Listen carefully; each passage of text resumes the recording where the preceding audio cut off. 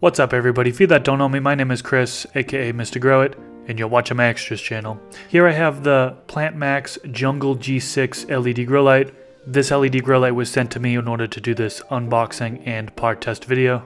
So in this video, I'll do just that. I'll unbox the unit, I'll show you what comes inside the box, and then I'll use my Apogee MQ500 par meter in order to do the par test.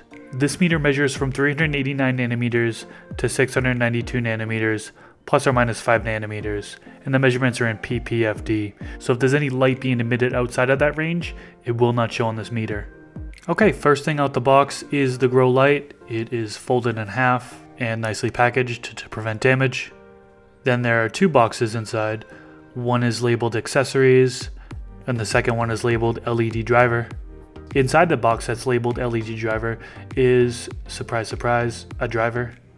Inside the box that's labeled accessories is a user manual, a controller connector cable, an AC power cord, and in this bag there are two sling hangers, a 120 volt, 240 volt power adapter, and some screws to mount the driver to the back of the fixture.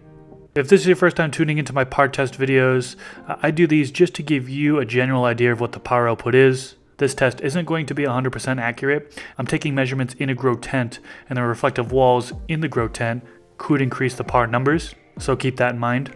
The coverage area for this LED grow light is 4 feet by 4 feet, and I'm taking measurements in a 4 foot by 4 foot grow tent.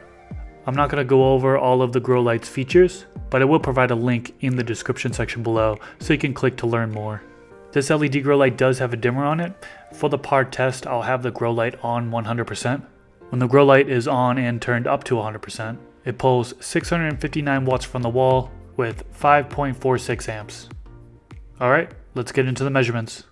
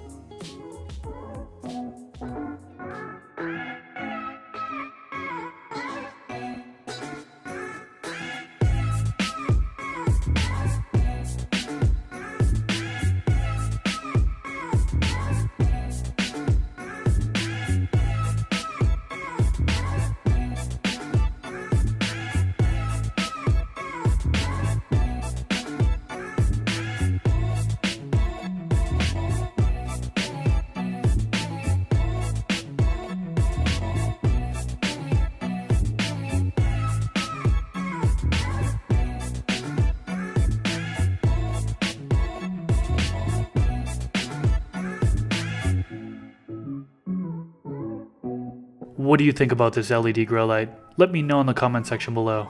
Just a reminder that this grow light is linked in the description section below, so you can click on that link if you want to learn more about this light.